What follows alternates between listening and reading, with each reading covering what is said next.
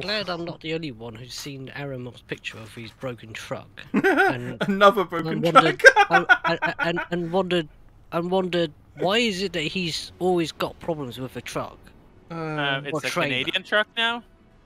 I don't know. It's probably even worse. Because my dad used to do long distance haulage, like what he does, and in the entire time he was there, I think he had one truck issue in like. They don't even have 15 turns years. on their roads. It's just straight ahead.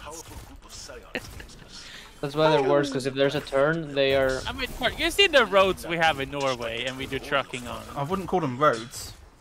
Yeah, but, you know, like kind of like dirt roads. It was like a pothole with some road attached to it. That's basically your road.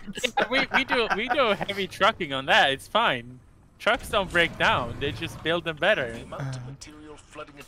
You don't have suspension in Norway. True.